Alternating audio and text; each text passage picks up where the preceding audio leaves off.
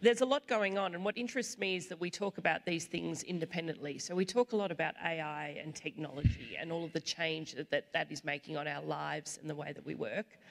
And then we talk about ageing societies and the implications for that in the way that we live.